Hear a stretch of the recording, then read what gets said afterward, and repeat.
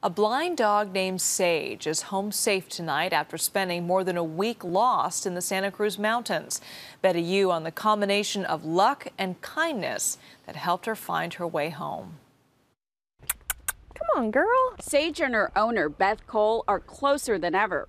Good girl. The 12-year-old Labrador lost both eyes to glaucoma and a recent tumor. And for 8 days, the family dog was alone, lost in the thick woods and steep terrain in the Santa Cruz Mountains. The family mistakenly thought she had been brought in the house, only to realize after about an hour, Sage was gone. It was horrible. We just didn't know. Desperate to find her, the family even hired a professional dog tracker from Southern California to search the dense woods.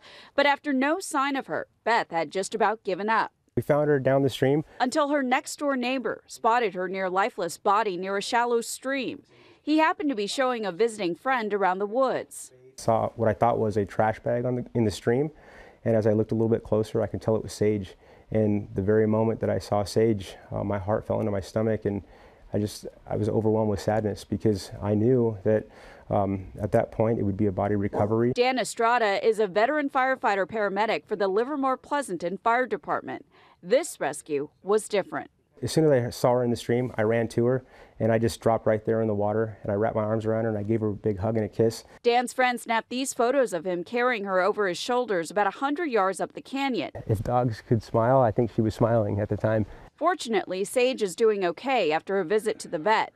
I think she just was waiting for us, and fortunately, Dan came along. Dan turned down the $1,000 reward from Beth. He earned something else. Sage definitely taught me a lesson of hope and a lesson of never to give up. I mean, it's something that we train to do all the time.